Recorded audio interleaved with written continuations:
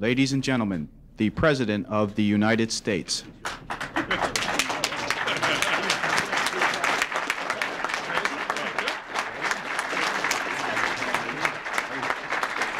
Hello there. Thank you. Thank you very much.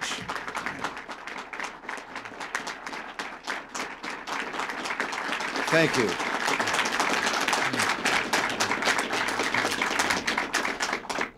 Thank you all very much, and welcome to the White House complex. White House complex, that's what they call these buildings. That's because nothing in Washington is ever simple. Well, we're here to talk about America's strength in international trade and seeing each of you, manufacturers, large and small, people who know about trade, not just in theory, but in practice, people who don't hide from a challenge, but compete with the best of American ingenuity and energy. Yes, knowing you and knowing America's working men and women as well, I know why today American exports are the highest they've been in the entire history of the United States of America. Now, to see the charges that some of our critics throw around, you'd never guess that we export so much as a paperclip. You've heard their charges: the deindustrialization of America, the decline of the middle class, the loss of American jobs. We keep knocking them down with facts. We hit them with more than 15 million jobs created since our recovery began. We keep pounding away at the fact that these are better, higher-paying jobs, as well as that after years on a falling roller coaster, the real income of the average American has risen steadily now for 5 years. We throw at them a three-punch combination of surging manufacturing exports, the longest peacetime expansion on history, and the reality that more Americans are at work today than ever before. And after all this, you'd think they'd stay on their back on the mat and wait for the bell, slip back into the locker room in shame. But no, they just keep coming up with new charges and new demands for a return to old and discredited policies. You know, this Washington sparring match, in one form or another, it's been going on since the day I took office. And it reminds me of a story back in my Hollywood days.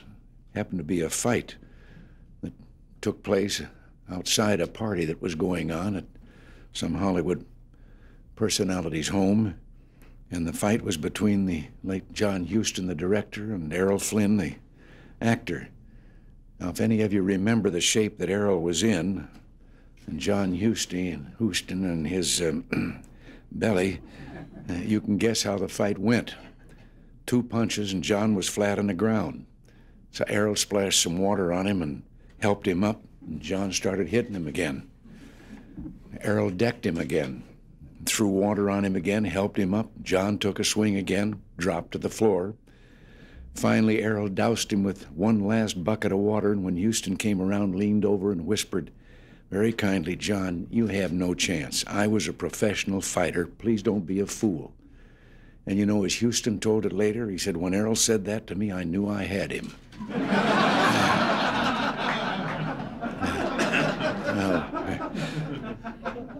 Well, today we're here to knock down again some of those fellas that are taking the wild swings. And the wildest is that American manufacturing and American workers are losing out in international trade. As Al Smith used to say, let's look at the record. Over the past 15 months, the volume of exports has been growing 4 times as fast as the volume of imports. And much of this export surge is in manufacturing exports. Today, industry after industry is finding itself in an export boom. As Business Week magazine reported recently, basic manufacturers, once considered a dying breed, are selling products many thought wouldn't even be made in the United States any longer. Escalators to Taiwan, machine tools to West Germany, lumber to Japan, shoes to Italy. The dollar has helped, of course, but what's happening here goes beyond the dollar. On one hand, since 1980, the United States manufacturing economy has increased its productivity more than 3 times as much as in the previous 7 years. The result is that, as one German manufacturing expert put it recently, The United States is, in his words, the best country in the world in terms of manufacturing costs. The other reason for our manufacturing export boom is, in a single word, entrepreneurship. Smaller businesses that are growing rapidly and seeking new markets. Since our recovery began, businesses with 100 or fewer people and businesses that are 5 years old or less have created most of the new jobs in America. They're also responsible for many of our new exports, like one small furniture manufacturer from St. Louis who visited Europe late last year. It was a kind of a busman's holiday. He started looking at European furniture, and he said, "I discovered that my products were a lot better and cheaper." Now he's selling tables and chairs to Scandinavia. All of this adds up to one thing, as economics writer Warren Brooks reported recently. One of the best-kept secrets in economic circles these days is that the Reagan administration could end with a bang, not a whimper, as the nation makes an apparently successful shift to an export-led economy. Well, I'm very grateful to Mr. Brooks for saying that. Those were his words, not mine. You'd think this would all be cause for rejoicing here in Washington, but not among our critics. They've been predicting economic disaster for 5 years. They've waited, they've been patient, now they're tired of waiting. Some of the provisions they've put in the trade bill now before the House-Senate conference would hurt American jobs, American competitiveness, and the entire American economy.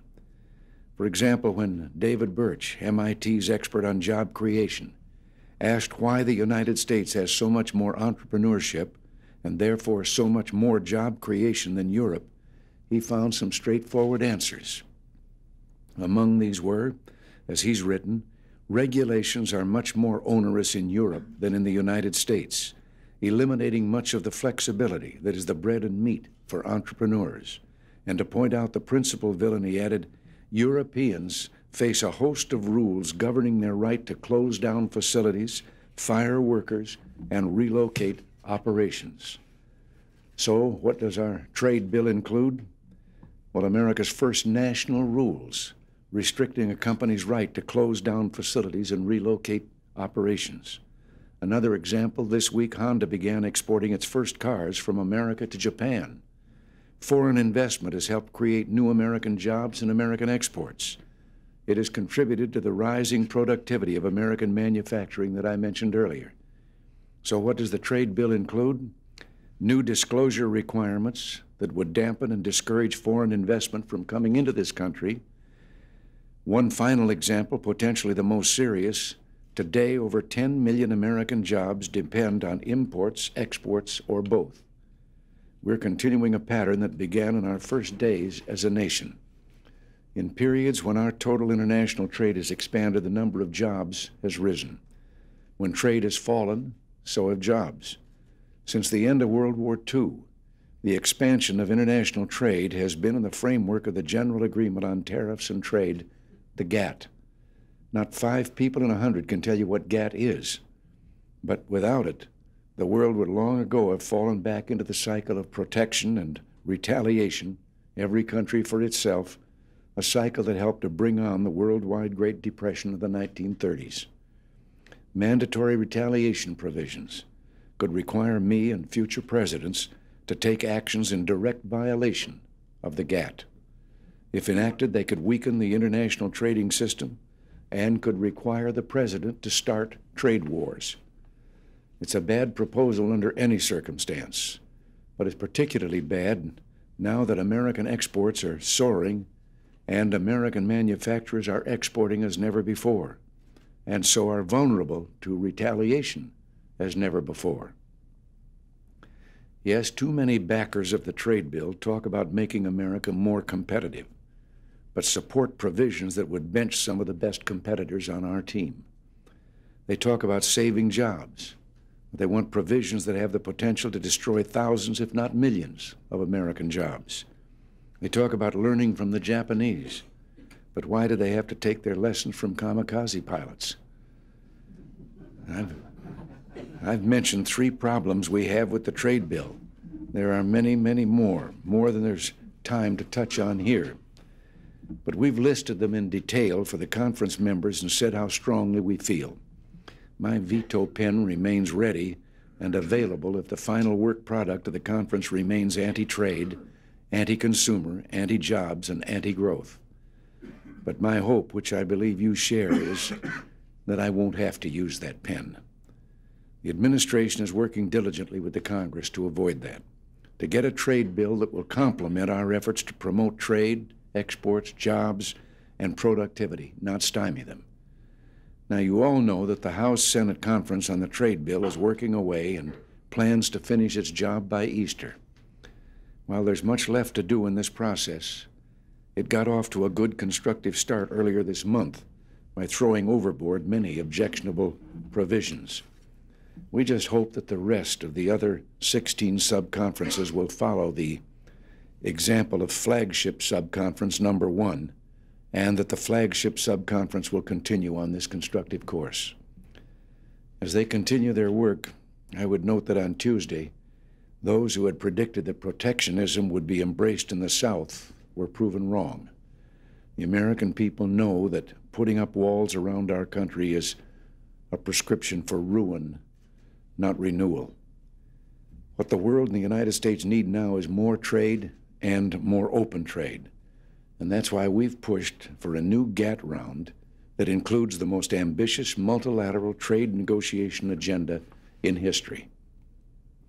That's why we've negotiated an historic trade agreement with Canada that will expand jobs, growth, and opportunity on both sides of the border.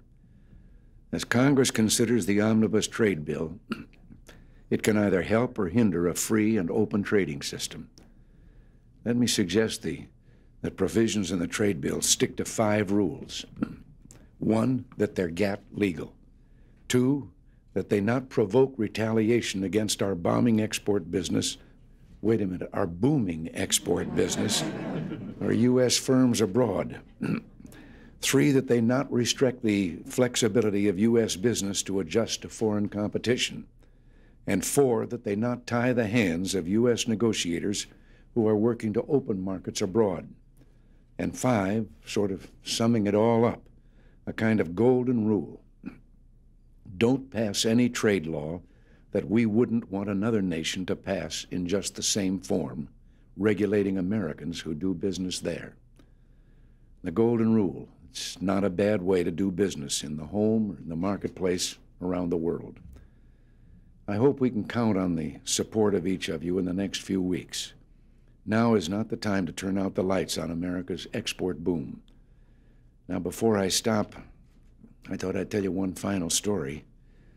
In hearing all the incredible doomsday talk from the critics about our economy, and their equally incredible talk about how they're going to fix things, I couldn't help remembering an old Hollywood story about Sam Goldwyn and his studio's advertising office. The advertising director took a poster to Sam promoting We Live Again, which starred Anna Sten. The poster read, "The directorial genius of Mamoulian, the beauty of Sten, and the producing genius of Goldwyn combined to make the world's greatest entertainment." Goldwyn looked it over solemnly and said, "That's the kind of ad I like." He said, "Facts, no exaggeration."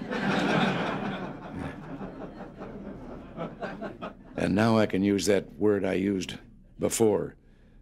By the way, the movie bombed. Well, that's all I have to say except to thank you all for being here and for what you're doing, and God bless all of you.